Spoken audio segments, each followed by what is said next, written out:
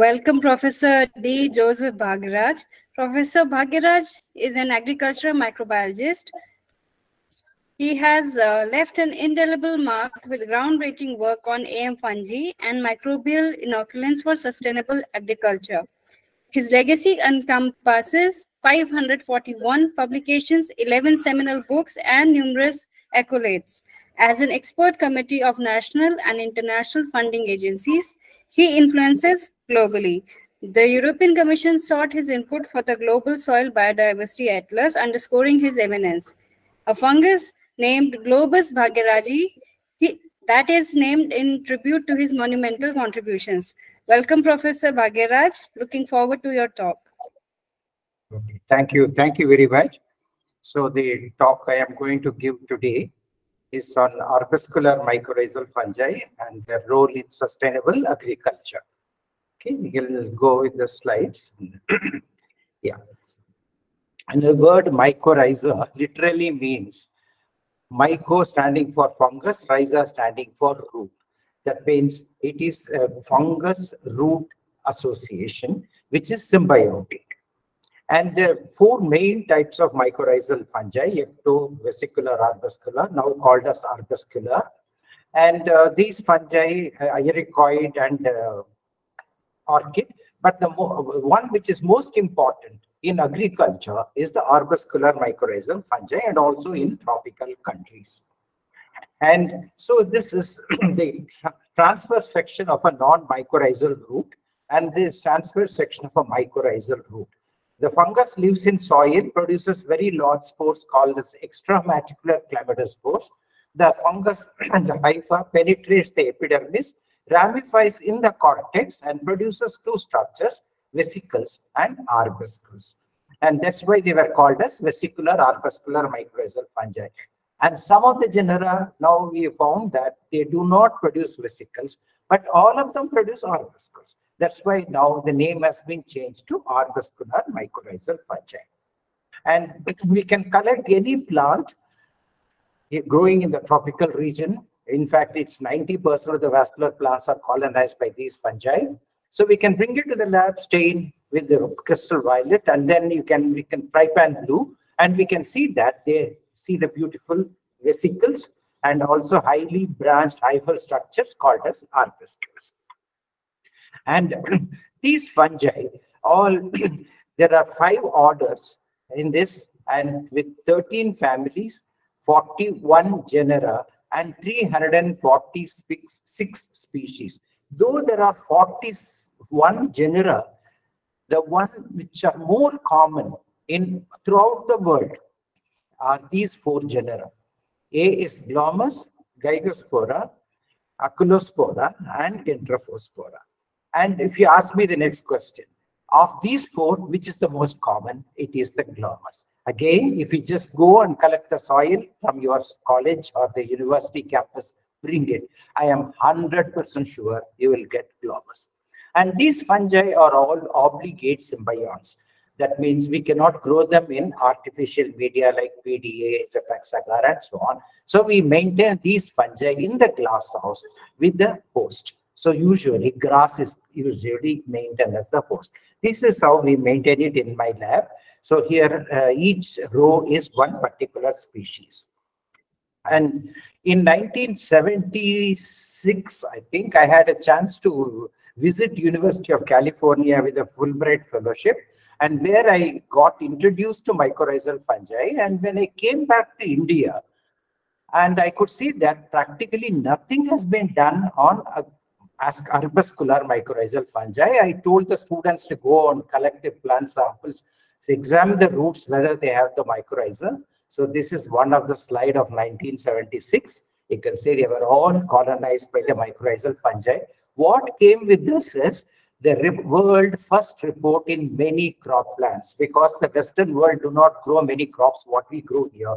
So like cardamom, ragi, cinnamon, and so on, all became the world first report. And when I came back from University of California, the professor asked me what gift I can give you. I told him the best mycorrhizal fungus you have. So this is the fungus, Glomus fasciculatum, which he gave me, and I brought to Bengaluru.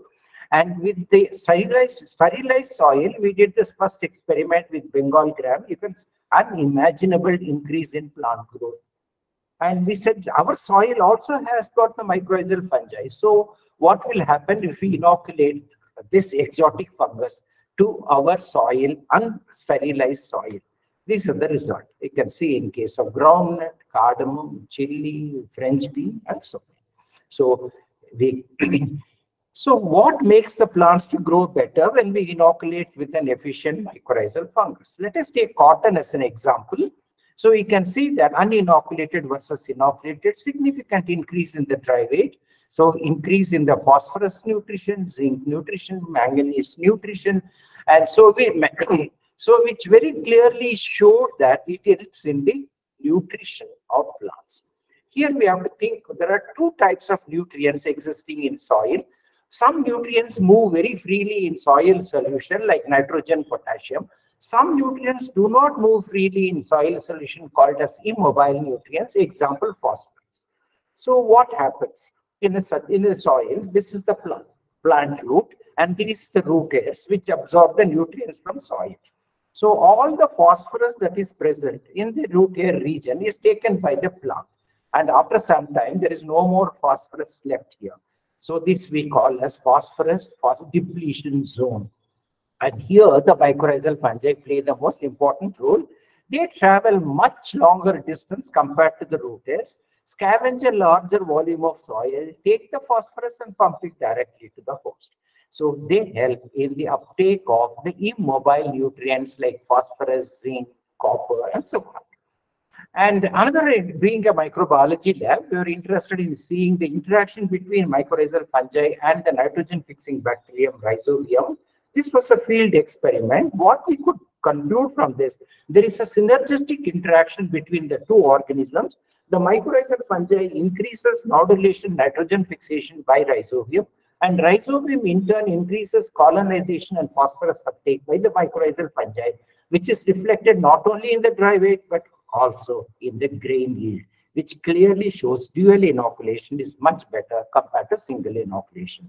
This was true even with the phosphate solubilizing bacteria, because arbuscular mycorrhizal fungi do not solubilize the insoluble phosphorus in soil, whereas the phosphate solubilizing bacteria and fungi, they solubilize it, and in turn the mycorrhizal fungus takes that available phosphorus. So when a farmer adds rock phosphate to the soil, very cheap source of phosphorus, these phosphate solubilizing organisms solubilize it and the arbuscular mycorrhizal fungus takes it.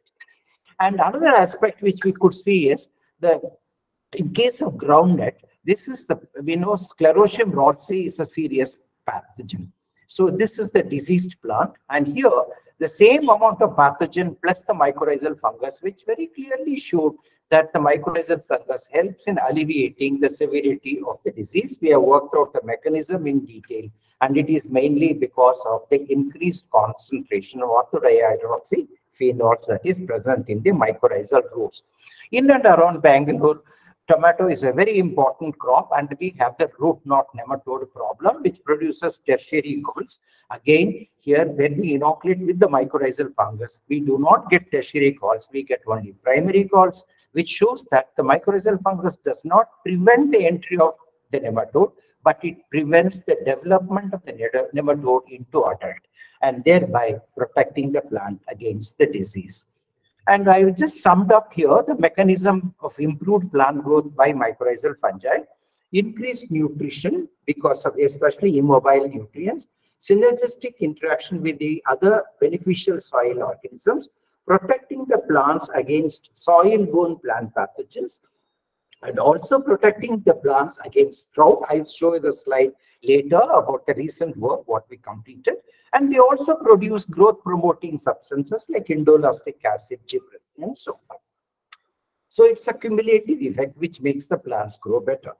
And all the scientists, Western scientists, have been telling that the mycorrhizal fungi there is no specificity in mycorrhizal fungi.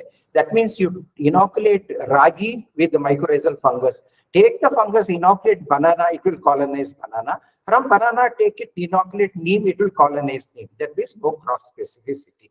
is one of the very early one student of mine did this experiment. This is Lucina leucocephala. This is uninoculated control in the same plant species inoculated with different species of mycorrhizal fungi. So what we could see here, that this particular fungus is the best for inoculating Lucina leucocephala. We introduced a new hypothesis called, though there is no specificity, there is host preference in AM fungi.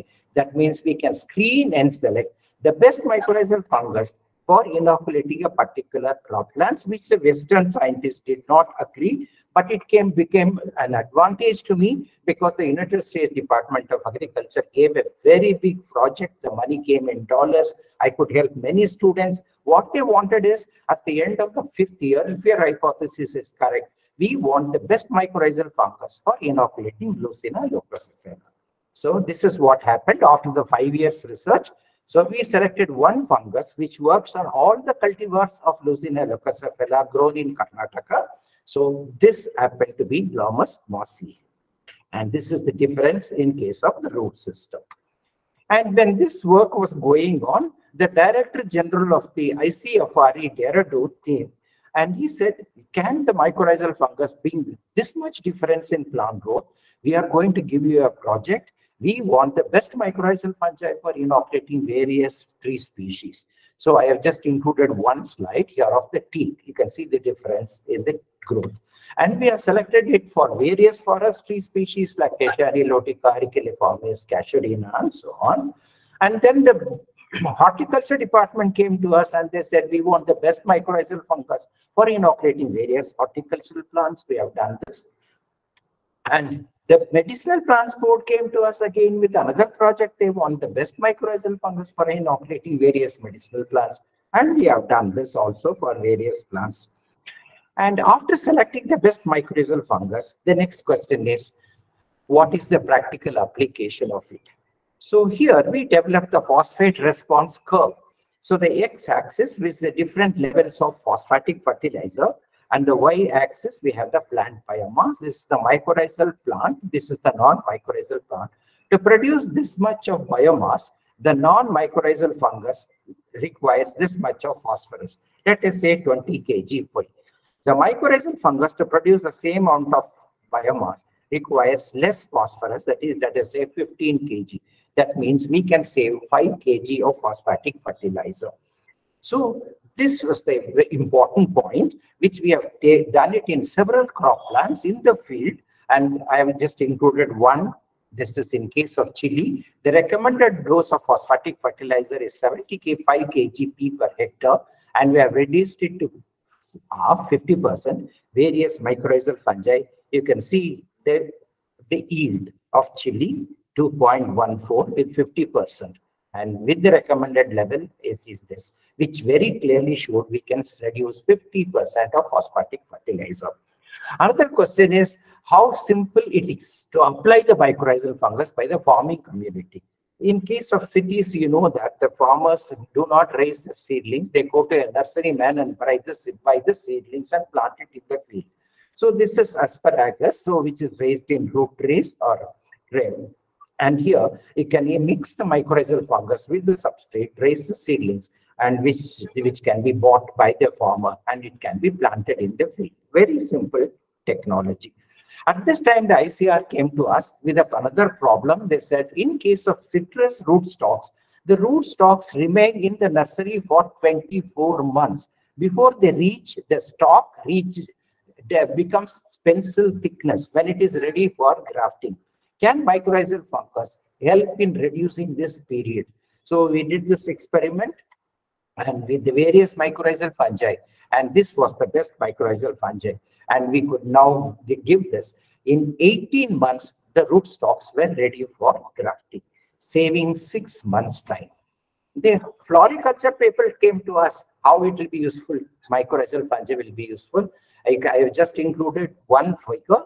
This is in chrysanthemum. You can see the increase in flower number. Not only that, the flowers started flowering 3 weeks early. Somehow the floriculturists were more interested in that. And at this time, the post-harvest technology department, the professor came to her. She said, can I take these flowers and put it in the flower vase and see whether they can last longer? And she came and told me, mycorrhizal flowers lasted 3 days more in the flower vase. Now this has been certified with various flowers in different parts of the world.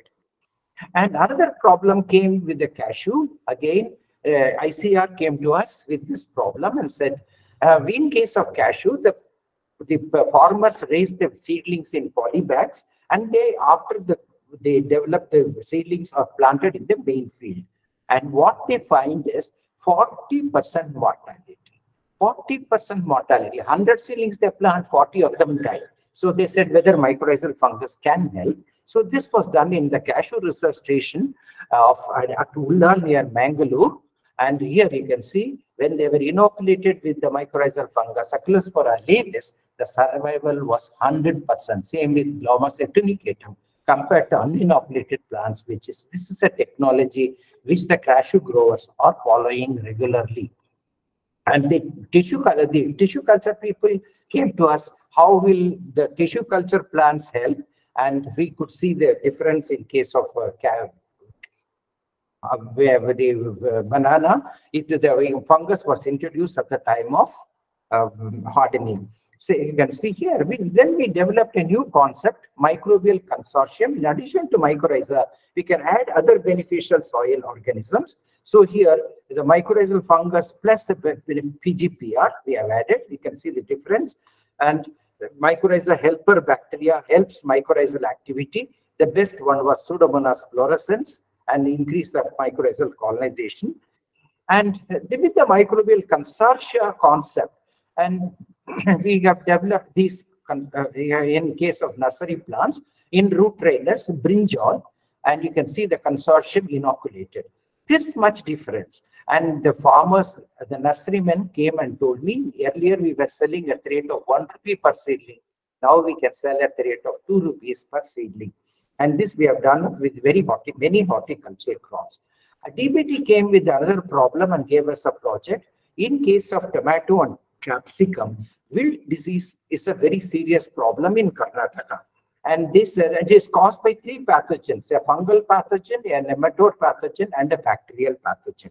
So whether it can be controlled by a control aspect, we developed a mycorrhizal fungus, the Pseudomonas fluorescens, plus another nematode trapping fungus, Bacillomyces liliaceus. It can produce very healthy seedlings. The seedlings were planted in the wilt, sick soil, and then they performed extremely well. And this is again a technology which has been given to the capsicum and tomato growers. This is an aromatic plant. This is patchouli, which is used for extracting the scent, the perfume. And this is grown in one of the districts of Karnataka. And so there is a buyback arrangement with the industry. And for these people, we developed a microbial consortium. And consisting of the mycorrhizal fungus, various other beneficial soil organisms, the perfume is extracted from the oil content. So here you can see with the recommended dose of fertilizer, the oil content is 2.92. With 50% of the reduced for fertilizer, the oil with the inoculation, this is the thing. So this is a technology, again, it is followed by the farming community. The same thing happened in case of chili also. We have reduced the 50% of NPK fertilizer. With 100% NPK, this is the fruit yield. With 50%, this is the fruit yield, which was done in the farmer's field. And again, a medicinal plant, Coleus forscoli, was introduced in all the southern states with a buyback arrangement with a pharmaceutical company with only mycorrhizal fungus. The disease index in this particular plant was 85%. With mycorrhizal fungus alone, it was 68%.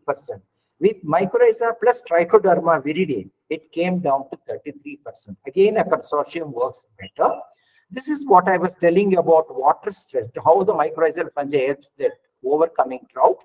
So here you can see it's a water stressed uninoculated soybean, water stressed but inoculated soybean. The stress was introduced at 2 stages, 35 to 60 days after sowing, 85 to 100 days of sowing. You can see the difference. And This we have taken it, and significant difference in total dry weight, seed weight, harvest index. You can see that significant differences. And at this time, a farmer came and asked us, can the grown-up plants, can we inoculate grown-up plants with mycorrhizal fungi? And he said that I have a 10-year-old mulberry garden, can I inoculate? So we did this experiment for his sake, and then we showed that even if we introduce the mycorrhizal fungus in the root zone of papaya, cinnamon, mulberry, you can get increased growth and yield. And somehow the Planning Commission wanted me to attend their meeting as a special invitee, and they wanted the economics of it. This is why I prepared it. In case of tomato, the yield of uninoculated crop, given 100% of phosphatic fertilizer, we get 9,000 kg of tomato. With 50% of reduced phosphorus and with the mycorrhizal inoculation, this is safe. That means the farmer gets 1,400 kg more tomato. And we know the tomato price varies very much in Bengaluru. So we have taken 25 rupees as per kg, and that means the farmer gets 36,875 rupees more. So they were very much impressed. That is how it was introduced as a thrust area of research. And later we have done it with various tree species, because the one question that was asked, your PhD students have done your experiments with 100 inoculated and 100 uninoculated plants. How will it happen with thousands of seedlings with the nurserymen? We have done this with 9,000 seedlings. And of course, the Karnataka Forest Department gave us all the help of the labor.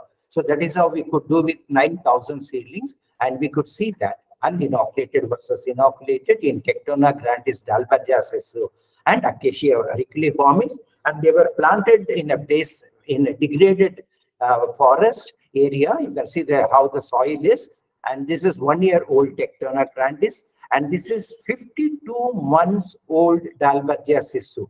This is a forest nurseryman. He looks big, and when he's standing before the inoculated plant, he becomes small because the tree is very big. And so this technology for a project funded by DST. Now the DST wants us to take us to all the states in the country. I don't know how we are going to do it. We have now a Indo-Swiss collaborative project with a very new concept. When we grow intercrop of a deep-rooted plant with a shallow-rooted crop, this is red pigeon pea, red gram with a deep-rooted plant. And this is ragi is a shallow-rooted plant. And there is dry soil at the top, whereas wet soil at the bottom. Can the deep-rooted plant take the water from the deep areas, transfer the moisture to the shallow-rooted crop, which is referred to as bioirrigation? And this initial experiments were done at Switzerland using deuterium-labeled water, and they could say, yes, it can transfer. Now we are doing the pot culture experiments, and this Rabi season, we are taking the field experiments. I am keeping my fingers crossed, see how it works under field conditions. The same results of it. And we also conduct some training to the farming community, nurserymen if needed. Coming to the conclusion, at the time of independence, there was shortage of food. We were expecting the food come from US through PL 480 schemes. And thanks to Green Revolution, high-yielding varieties were introduced, and we got enough food. But what happened? Heavy doses of fertilizers and pesticides were used to produce enough food. And after several decades, now we realize that our pesticides and heavy dose of fertilizers are spoil the environment. Now we are concerned about sustainable agriculture, where we recommend less chemicals and more biologicals. Here, arbuscular mycorrhizal fungi and microbial inoculants play a very important role. They are cost-effective, environment-friendly, and they are a boon to farmers, especially in developing countries like ours.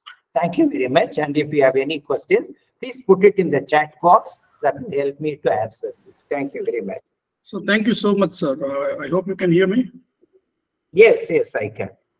So there are some 8 participants who want to ask questions, but due to the paucity of time, we will allow only 4 questions. Okay. I hope it is okay with you. Yes.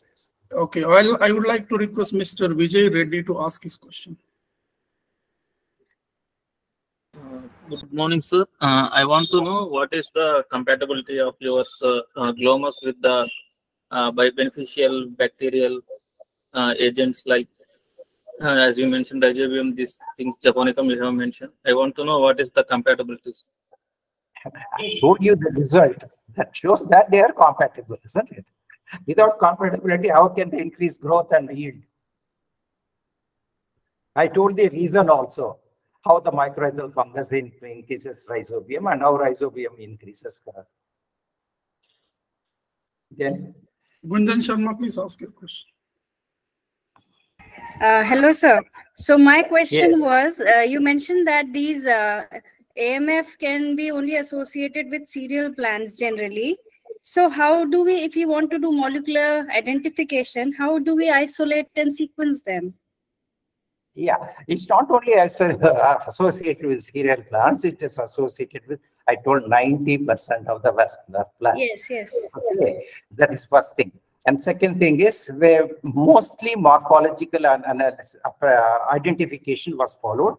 But now, recently, some attempts have been made for the molecular analysis of some fungi. Though it is not for all the fungi, for some fungi, we do have the molecular analysis. But can we culture them on plate, on media? There is a thing called root organ culture, where we can grow the roots under sterile conditions in the root organ medium.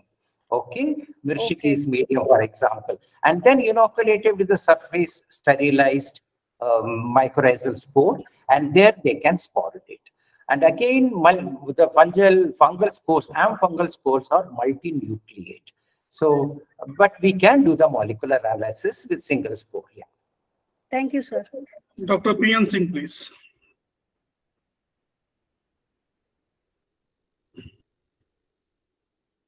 Ms. Rupinder Kaur.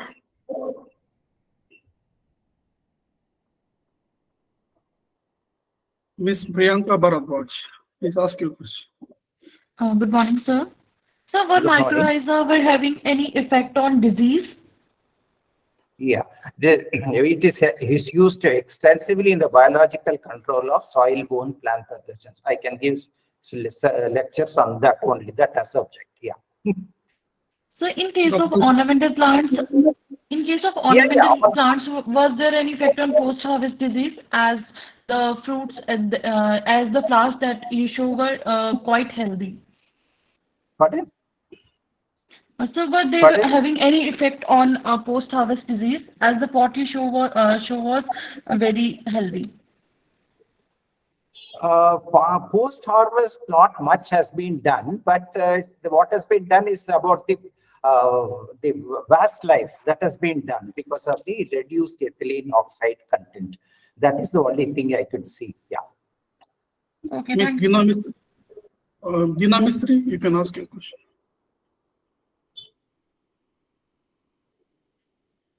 Abhiya Daini, please ask your question. Yes, sir.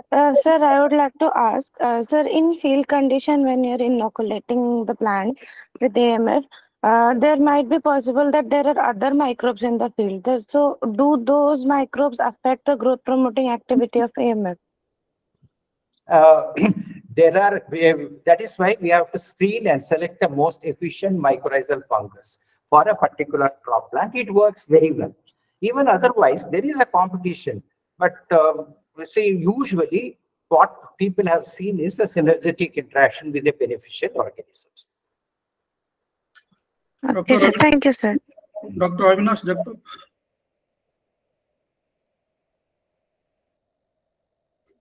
Okay, thank you so much, Professor Bagyaraj. Thank you for your bright smile and keeping us always positive about scientific research. And I am sorry we may not be able to take more questions today. No, sorry. We cannot take any more questions because of the paucity of time. You can always interact with him on his email or maybe in WhatsApp group of MycoIndia. MycoIndia. Yeah. Thank you very much. Now we will move on to the third speaker, Professor Dr. Vijayalatha Rastogi. I welcome Dr. Vijayalatha Rastogi to the today's program. Madam, can you hear me? Yes. Yes, I can hear you.